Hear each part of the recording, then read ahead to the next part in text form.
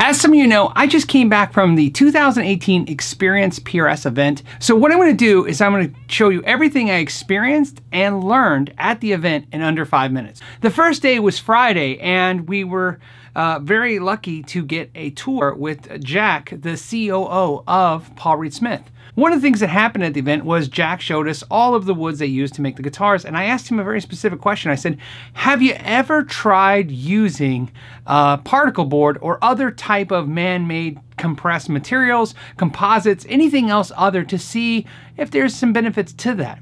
His answer, I thought, was amazing. He said, no, we've never tried that, but he gave me the reason why. And he said, good ingredients do not guarantee a good guitar. In other words, they can use the best materials, but that still doesn't ensure them a great guitar. The experience and design and the way that they build the guitar is more important than the components and the materials.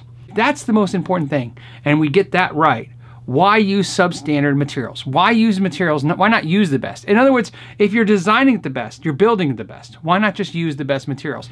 Now, the second thing we did on the tour was we got to see the private stock guitars and how they're built. So is that snake, is that carved into the wood, or is that something laid on top? It's carved into the wood. It's Floyd Schultz. He does a lot of our carvings, actually all of our carvings. We saw a custom 8-string semi-hollow being built that was pretty impressive, and a concept guitar that is a hollow body. Wow. And it's going to have no magnetic pickups in it, but we're building a bridge that'll be a 2-piece bridge that'll have our piezo saddles in it, with a blend on the pickguard with a microphone inside, and I just want to see what happens. It's a lot of what would that sound like, and just wondering, and then figuring out a way to do it. Now, my favorite part of the tour is when I told Jack that I really thought it was impressive how they were one of the first companies to put the name of the factory that builds their import guitars.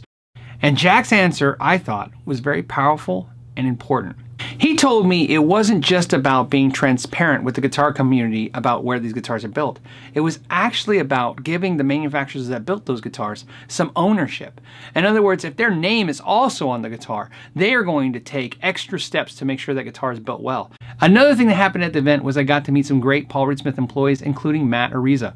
Now, if that name sounds familiar to you, if you're a PRS fan, it's because I own a Custom 24 and Ariza Verde. He is the stainer who stained that color. Now, Matt Ariza is not just known for the green Ariza Verde stain, he's actually known for Blue Mateo, because he's Mateo Ariza. Now, he's not the only one. Trampus is another employee at the factory who's responsible for a very famous Paul Reed Smith color, Trampus Green, which was inspired by his green Kia Soul.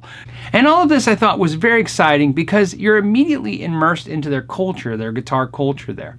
Now, the next thing that happened was the dealer event.